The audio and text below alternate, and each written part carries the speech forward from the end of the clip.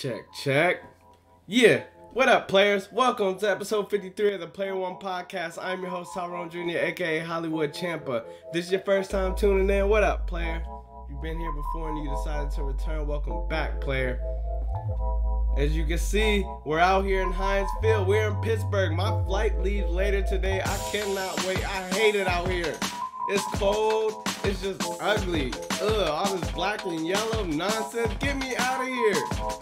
Ravens got the dub. I told y'all we gonna bounce back. We gonna find a way. This episode is brought to you by Seasoned Goods Candles. I have the toasted coconut bean.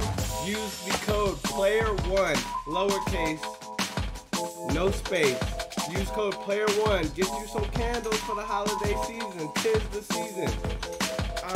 We're gonna keep this episode short and sweet. The outro music is set to start around 9:30, 9 minutes 30 seconds. So I gotta get this going. You know how we do. We have the 3 segments. I have the roundup. I bring us all together. The Would You Rather segment, and then story time with Hollywood. Hey, this one is this episode is about sports. Baltimore. Handle business. I know y'all seen that. It's okay, you ain't have to. We're gonna beat them again in a few weeks. Alright, round up. Let's go. Ravens. I told y'all we were trying to figure some things out. We figured it out. We was able to handle the Pittsburgh Steelers. Just really that was a typical Baltimore Pittsburgh type of game. Not a lot of exciting plays. Everything was on the ground. We ran the ball down their throats.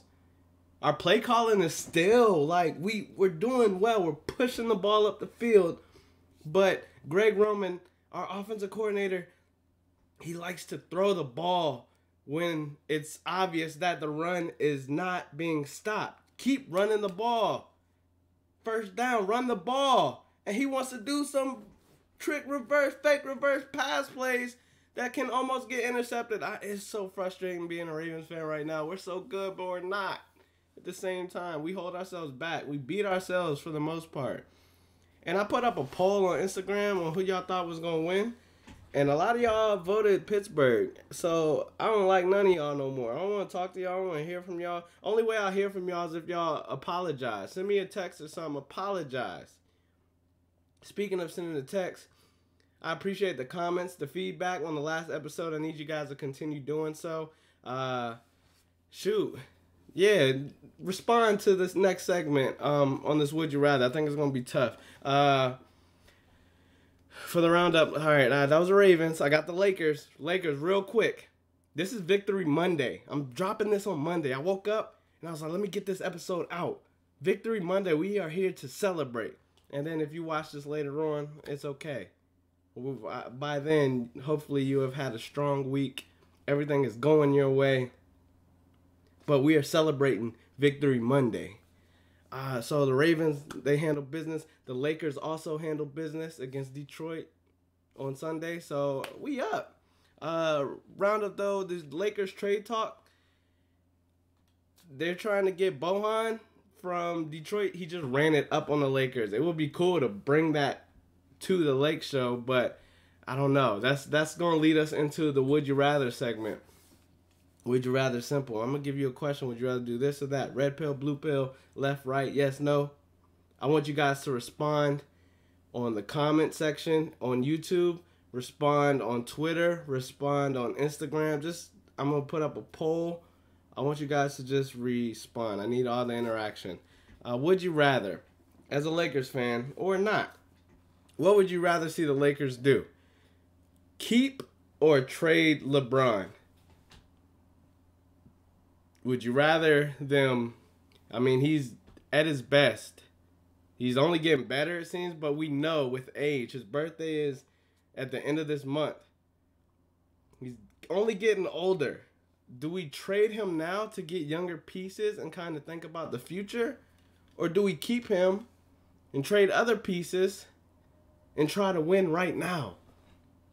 What would I rather do? I would rather keep LeBron and let's get him another ring. Let's get him ring number 5. and then that's gonna shut down all the greatest of all time talks. I don't want to hear it no more. If he gets number 5, I'll debate with you. We could go number 4 right now, and I'll still say he's the greatest. But if we get number 5, it's over with. We're done with that. Case closed. But what would you rather do? Keep LeBron or trade him? I'm biased because I'm a LeBron fan, so I would want to see him win again in the Laker uniform. That's it. Moving forward.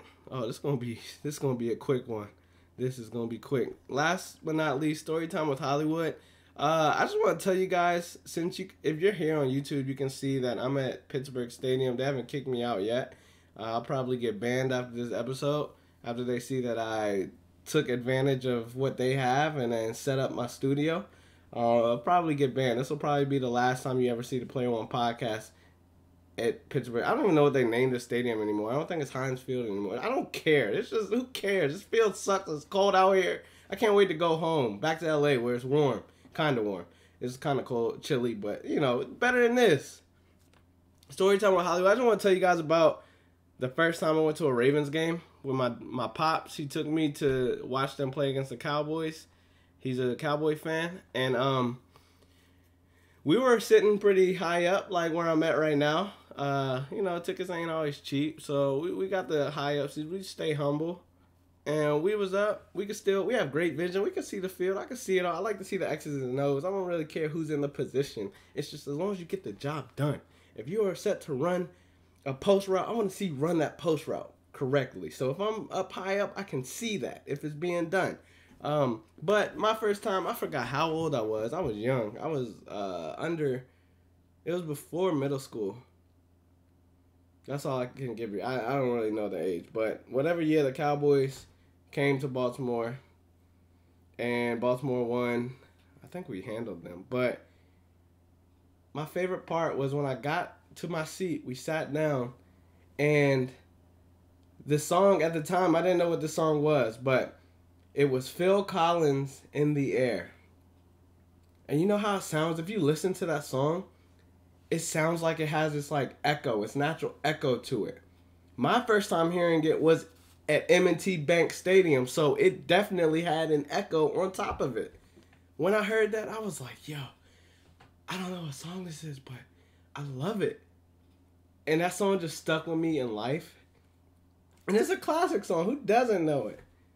I can feel it coming in the air all night. Oh, long. I don't really know the lyrics. I just know how it goes. Can you feel it coming in the air tonight? Oh, long. Shout out my boy Kellen. Shout out 819. My roommates out ODU. This was like my last set of roommates. Kellen, we used to have this. I'm gonna throw this story in here also. This song, I'm kind of all over the place, and I got a minute, so I got this. Watch. So yeah, as a kid, I'm at the game. I heard this song. I was like, I love this song. I don't know what it is. It sounds like the echo sounds amazing. Then I heard it on the radio. I was like, wait, there's an echo to it? Damn. So I was bamboozled. I thought it was a natural stadium doing that, but this is how the song is. I was like, dang, that's why that song is so great. But fast forward to college, Old Dominion. Shout out ODU. Shout out the Monarchs. Shout out the gang out in Norfolk, Virginia, for those who don't know. But my boy Kellen, man, it didn't matter what time of day, what time of night, we could play this song. I don't know how we got to it, but it's just to this point. You know, the beat builds up to the drum. It's famous in The Hangover. That's when Mike Tyson punched the dude. That part. But pretty much Kellen used to always, right before that part come up, before the drum solo, Kellen would yell, "Now!" It was the funniest thing ever. So we would be coming in from the bars 2 a.m., 3 a.m. Kellen might not have went out with us. Or if he did, he went and passed out. Either way, it could be 4 in the morning. I had the speaker set up in the living room. And there's a little crib with 4 rooms. Like the central living room, central kitchen, and then rooms. Top right, bottom right, top left, bottom left. All corners of the crib. and you could play that song, and when the beat would come, Kellen would wake up. He once woke up as a zombie, opened the door, and yelled, "No!" Funniest time of my life. So shout out Kellen. Kellen's also one of my like graphic designers. I got Kellen, I got BJ. Shout out both of them. Anytime I need any Player One related, I can reach out to them and they handle it for me. I love those guys. That's gonna be it though. Storytime with Hollywood, episode 53 of the Player One podcast. Victory Monday. Short and sweet. If y'all could really do me the favor though, I ain't take too much of your time. Last thing I ask you to do, go to YouTube, go to the page, subscribe. You don't have to pay or nothing, just follow. It's just clicking a button. Subscribe to the channel so you get like my video pops up on your feed anytime I post something new. And like the video, hit the thumbs up, or drop a comment. It can say anything, just say what's up, anything, just to have the interaction, the feedback. That helps. It's gonna help in the long haul. I don't know where we going with this, but we going somewhere. We gonna keep this thing rolling. You dig? That's it. I'm gonna let the beat play. Shout out my boy Marquise. Keys on the beats. This has been one of my favorite beats ever. Back in the day, we was roommates pretty much. He used to just sit there. He was a producer. He used to sit there and make beats. I was like, damn, that shit hard. Can you do this to that beat? Can you do that to this beat? And he could do it just so quick. That's my dog. He was out here in LA the other day. He had a layover, 4-hour layover. Me and the homie scooped him up and kicked it at the crib. You know how we showed him how we do it out in LA. And then we took him right back to the airport and sent him back home. That was a good time. I appreciate y'all for vibing with me. If you hear this long, hey, you could have been left like a minute ago when the story finished, but we still here. That's a quick episode. I like that.